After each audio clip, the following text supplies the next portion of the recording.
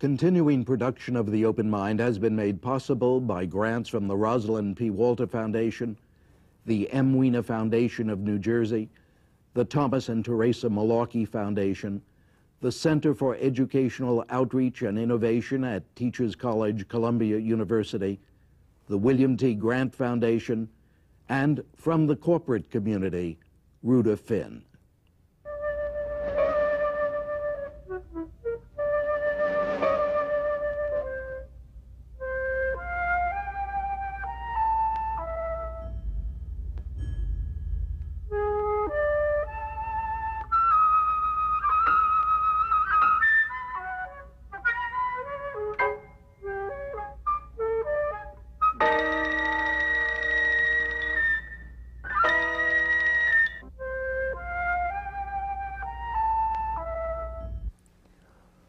I'm Richard Heffner, your host on The Open Mind.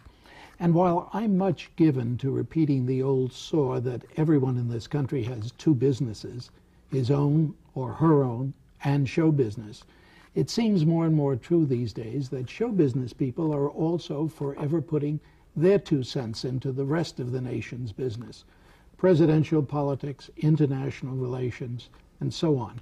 And I admit that that sometimes makes me real uneasy. Of course, my guest today won't agree. He didn't 5 years ago when he became the first actor. Can you imagine that? An actor, for gosh sakes, to be on The Open Mind? And undoubtedly, he won't agree 5 years from now, and then 5 more years later, and so on, as he keeps coming back here and we keep baiting each other. At any rate, about my guest today, as they say in show business, he really needs no introduction. For you've seen Eli Wallach time and again on stage and screen for over many more years now than perhaps even he would like to admit. And as I noted during our first go-round, I enjoy a somewhat different relationship with this wonderful actor, for Eli Wallach and his lovely wife Ann Jackson have been our neighbors for a long, long time now, which, of course, in Manhattan means living on the same elevator line. Mr. Wallach and I quite frequently stop on the way up or on the way down to discuss the great issues of the day, sometimes ones that have just been raised on The Open Mind. And indeed, I wonder which public issues loom largest today for citizen Wallach. Eli, which ones from 1776 on? Well, 1776, for example, is a revival of a musical that is just wonderful. Peter Stone did the book. Can't think of the lyricist and the the composer. But it's had a great success. It moved from the Roundabout Theater on to Broadway. So I wrote the president a letter. I said, for the cost of the left wheel of a stealth bomber, you could send this play across the United States to every city for a year, in which young people would get a chance to see the machinations and the devices used by our forefathers in creating this country. Wouldn't that be a great investment? Of course, I didn't hear. But I tell you what Jackie Mason once said about the stealth bomber. He said, its strength is that you can't see it. It eludes the radar. So when the Russians say, where is that plane? Jackie said, tell them you can't see it. So he says, don't build it. Each plane costs $1 billion. So, yes, I put my oars in. You asked about actors and their 2 cents worth. The fact that I'm an actor doesn't mean that I've ceded my rights as a citizen in this country. And, of course, you say there comes a weight with it. The more famous, the more imposing the credits and so on, that his saying, his statements have some weight. I don't care. The fact is that an actor should express himself. Charlton Heston talks about the NRA and is a spokesman for the NRA. That's what he believes. I violently disagree with him. But we're old friends for many, many years. So I don't think an actor gives up his right to speak out. Yeah, but Eli, sure, he doesn't give up the right. She doesn't give up her right. But what about the added weight, and you referred to that the screen provides, that the proscenium provides, that carries an actor perhaps further than his or her abilities warrant? What about a president, an actor who becomes president, an actor who becomes senator? We've talked about this before, and I know you think it's perfectly fine. But isn't that part and parcel of the whole spin business, the whole public relations business that I know you don't like in our society? But who evades that? Who doesn't use it? I mean, let's talk about, for example, campaign financing. Everybody says, as they say, we all believe in God. We believe in campaign financing. When it comes down to a vote, neither party, a plague on both their houses, neither one really wants to do it. I mean, you have McLean and Feinstein bill about campaign finance reform. They won't pass it. Trent Lott won't let it out. He'll keep it boxed in. Newt Gingrich, they talk a great game, but they don't do it. So I have a right to speak out against the hypocrisy that goes on. Yes, and wait or no wait. Eli, they say we have a right to raise as much money from private citizens and corporations Absolutely, and yeah, unions. right. But you don't agree with that, do you? You want campaign, you want certainly public do. financing. I certainly do. I think a farmer in Mississippi or Texas has as much a right to his opinion as the spin doctors and the things. When you look at the negative advertising going on, nobody should be in the Congress. They're all crooks, according to the ads on television. This one lowered taxes, this one raised taxes, this one has put money in his pocket. Politicians are not exempt to criticism. They should not be, and I want the right to speak out against them. So what are we going to do? Have Eli Wallach candidate for what? Why didn't you ever run for anything? I'm not in good shape to run. I can't run. Why? I've got my job to do as an actor. That's my job. When you come into the theater and sit there, you and I have a union, a bonding that goes on that pleases me. I've been doing it for 50 years. Nothing else can take the place of that. And all I want to do is function as an actor. And when you function as an actor, are you moving people's ideas, their political ideas, their social ideas? Someone once said recently that the actor is the mouth, the playwright is the brain. So when I express these thoughts, they're not mine so much. They're filtered through my psyche, through my ability as an actor. But they're the thoughts and expressions of the writer. In the theater, the writer is king. I spent 7 years with Tennessee Williams. You don't change a word. I've done Arthur Miller's plays, Odets' plays. You don't change a word. But they're the ones who are expressing. I may not agree with a lot of it, but I do it. Have you ever been in a position in which you have violently agreed with the philosophy, with the ideas that are being expressed by the writer? Sometimes.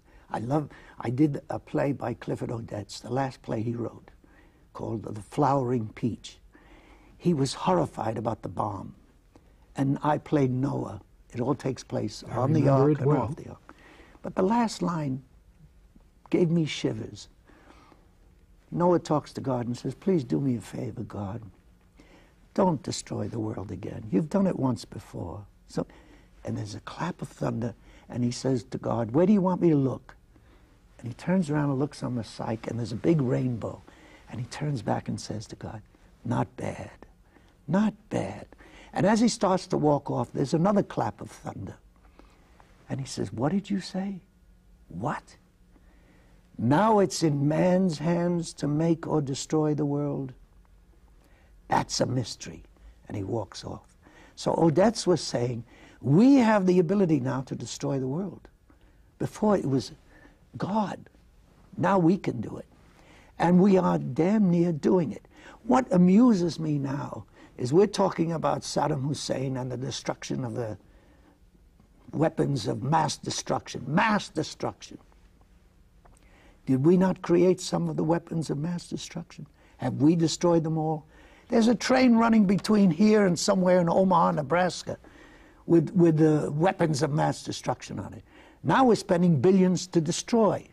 Go back to Jackie Mason's thing about the stealth bomber. Don't make those damn things, then you won't have to destroy them.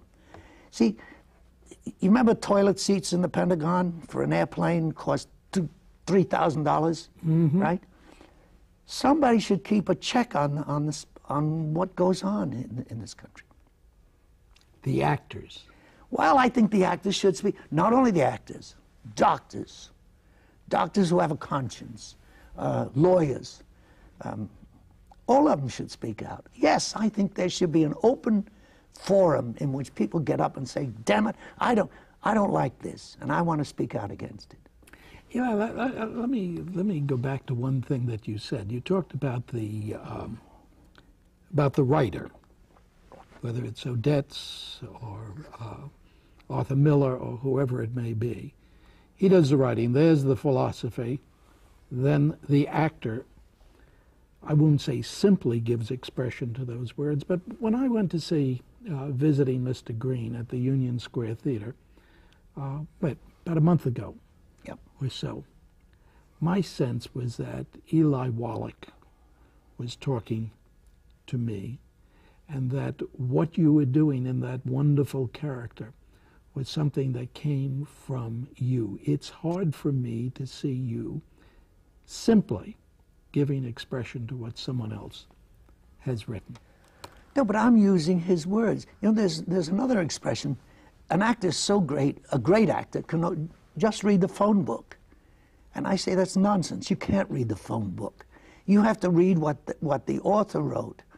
And it's filtered through his life and his experience. I express it for him, right? So this is not me up. Yes, it's me up there, but I'm carrying out his writing. Have you never been in real conflict? I don't mean the shivers that you felt with the God's final word, but I mean, have you never ever gotten into a substantive conflict with the writer? Not a matter of style, but matter of content. Not really, because if I get into a play and think I like the play, then I say, yes, I agree with what he's trying to say, and I will help him say it. But I can't think of an instance where I've fought against the playwright, no. And see, in the theater, it's different. The theater, the playwright is king. In the movies, a script is submitted, and they say, bring in the rewrite man. Let's change it. What are we going to do now? There are 16 chefs for one meal. Whereas in the theater, no. So which do you prefer? The theater. Because there's a purity about what the guy is trying to say. If it fails, it fails. If it succeeds, it succeeds. But in the film, don't you have an input too? Aren't you one of the 17? No. What's on the screen is not decided by the actor. What's decided on the screen is decided by the studio, the director, the author, the editor. If I yawn at one place in shooting a scene, they can take that and put it somewhere else, you know, right? I once did a film with an Italian actor, non-actor. I had one arm. He said to me, I don't like Americans. I said, why? He says, I lost my arm in the war. I said, I didn't do it. The director said to him, he was not an actor. He said, I want you to count from 1 to 10 angrily. This man said, 1, 2, 3, 4, 5, 6, 7, 8, 9, 10, 11. Cut. Then they dub in his speech, and I watched it, and it was wonderful. I thought, I spent my life studying acting. This man is counting, right? So movies are different. It's a different medium. I used to scoff at movies, but it's very hard work because you have to, it's like doing a crossword puzzle in your head because it can be done out of context, out of sequence, and it's very difficult. Well, why is it difficult then? Wouldn't it be easier to do it? You don't have to worry about where it's going to fit. But the unsatisfactory part of it is the actor. In the play, when you go to see Mr. Green and I walk out at the beginning, I know I have 2 hours, uninterrupted, with no one saying, wait a minute, cut here and push there, to develop it, to grow. That's a great experience for an actor. Was that an experience? Is that an experience now? Because as we talk, Mr. Green is still on the boards. Yes. Was that an experience in which you had any participation into the content? Yes. Over a 2-year period, I've worked on this play. And I've put in my oar. I've said to the author, listen, why? He cut out a speech I loved that I put in because of my father, who said to me, "You know Jacob Adler?" I said, "Yes." He said, "He was the great King Lear. He played the Jewish King Lear." I said, "Oh." He played it on Broadway, truly, in Yiddish, with the rest of the cast playing in English. And he said, he was a great man. People used to go up and down the aisle selling things, children running, people crying, saying hello.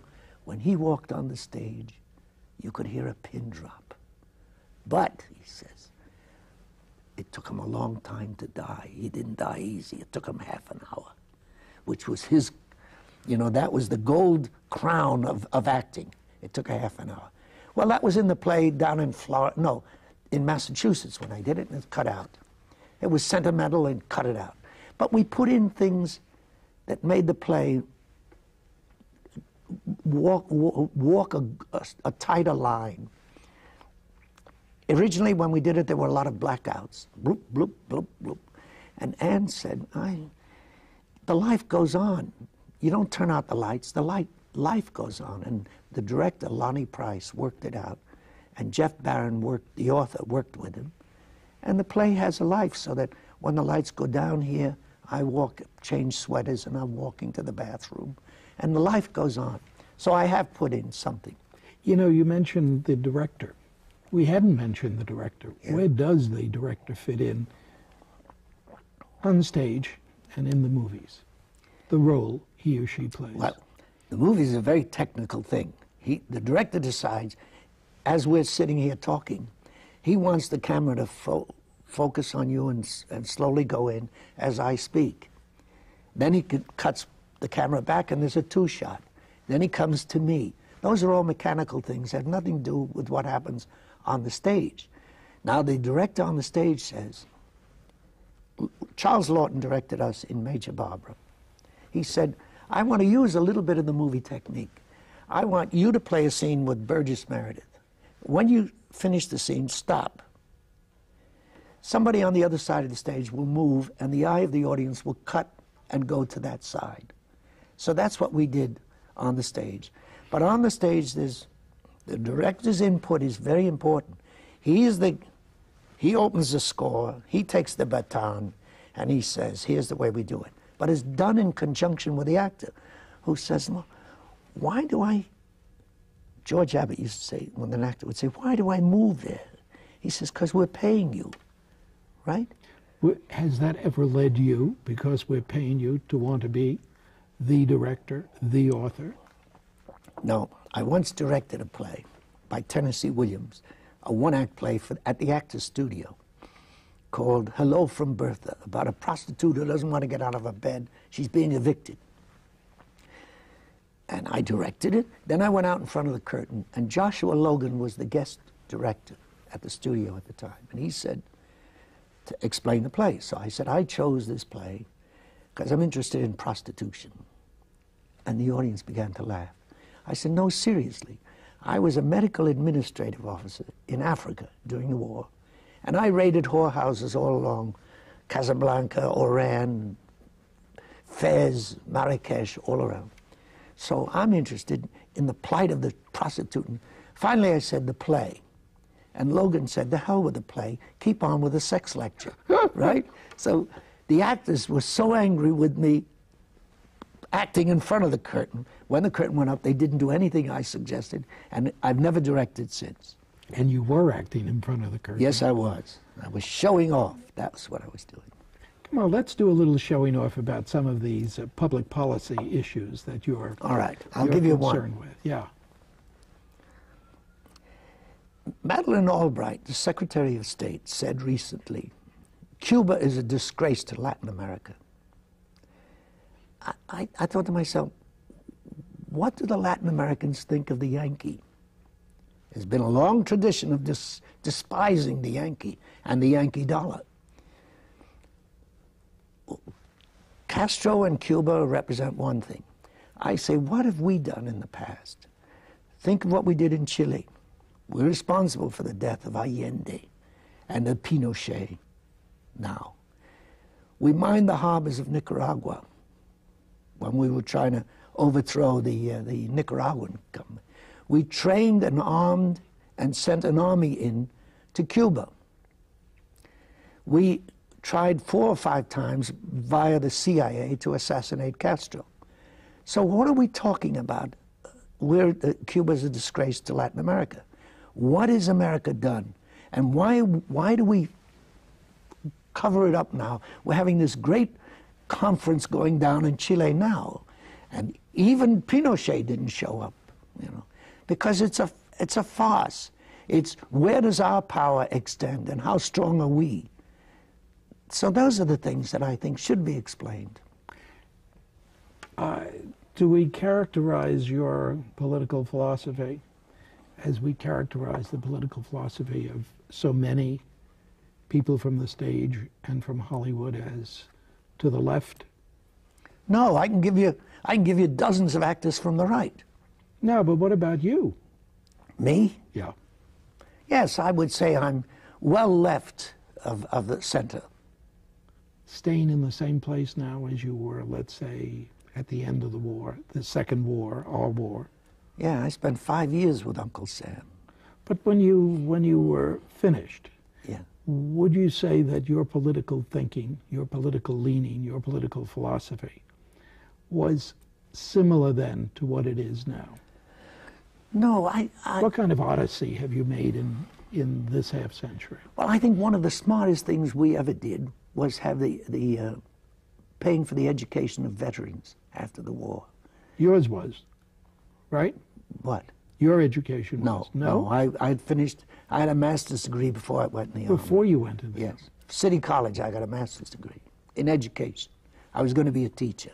And I failed the teacher's exam, fortunately. Come on. Yes. And I went into I got a job in an acting school. When I graduated, I thought, Broadway, here I come. And Uncle Sam said, no, wait a minute. So from 1940 to 1945, I wore the uniform. Proudly, happily. Because I saw what was happening in Okay. Then? Now, I was making a movie in Cambodia in 1964, in the jungle, in Siem Reap, in Angkor Wat. Joseph Conrad's Lord Jim, directed by Richard Brooks, with Peter O'Toole and James Mason. And I'm playing a half-breed villain in the jungle. And I go into Saigon and I see in Phnom Penh, and we're preparing to go into Cambodia. No, into Vietnam. Into Vietnam first. And I say to myself, what are we doing there? Why? Why? Now, 40 years later, 50, how many years later? 35 years later, we're assessing what we did. I once sat with Senator Cohen before he was appointed. No, he was just appointed Secretary of Defense.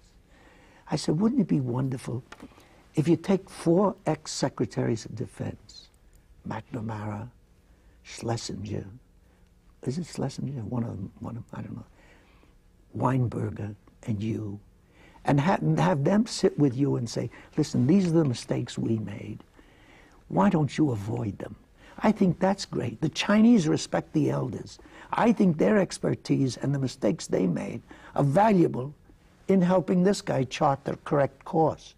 You know, and Secretary Cohen said it's a good idea. I wish they would do it. Has it ever been done? Oh, yes, I'm sure they have. Oh, yes. Presidents have called in experts. Presidents have called in presidents. Yeah. We know that. Yeah. No, they've called in experts who... Let's go back to this question. I really want to press you on this. The leaning,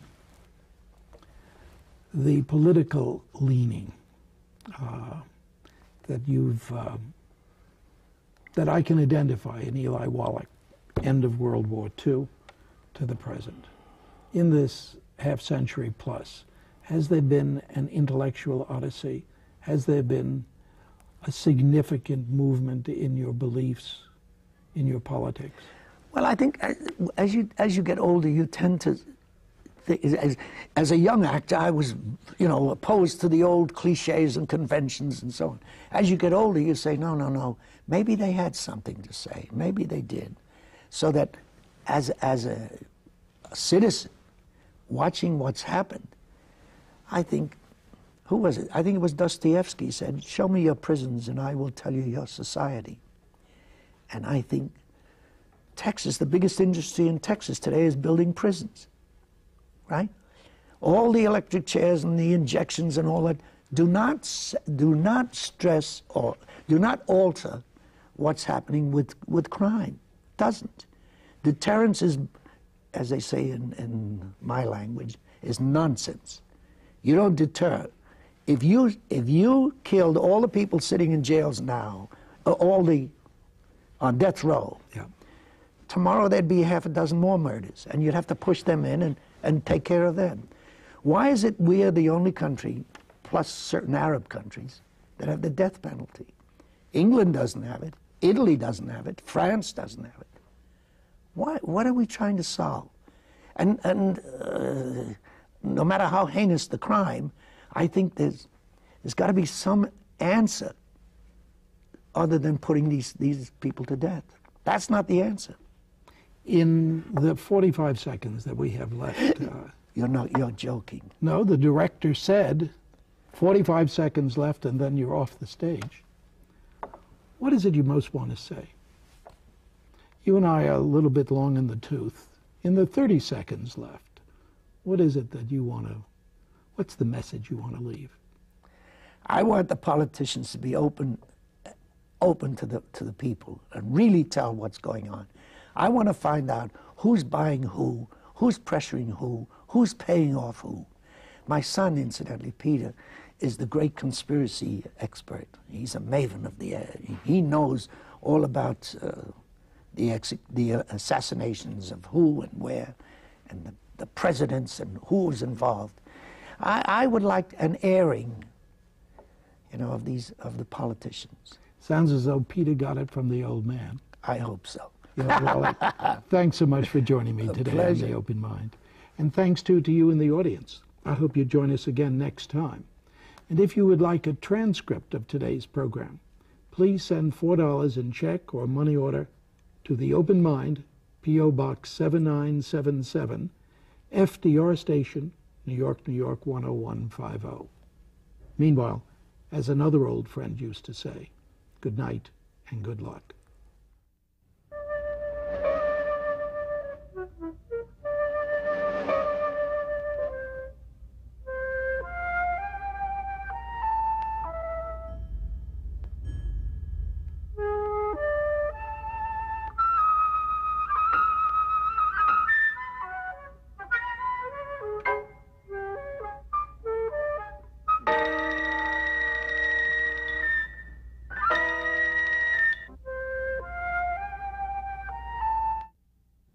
Continuing production of The Open Mind has been made possible by grants from the Rosalind P. Walter Foundation, the M. Weena Foundation of New Jersey, the Thomas and Teresa Malarkey Foundation, the Center for Educational Outreach and Innovation at Teachers College, Columbia University, the William T. Grant Foundation, and from the corporate community, Rudolph Finn.